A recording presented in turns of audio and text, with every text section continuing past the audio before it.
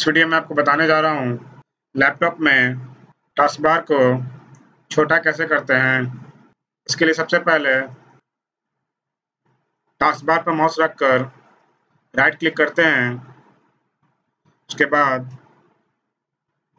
Task bar setting पर click करते हैं।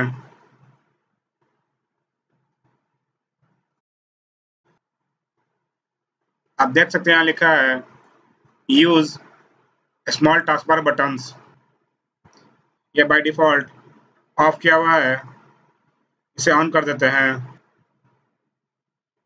अब ये टास्क बार छोटा हो चुका है, इसे क्लोज करते हैं।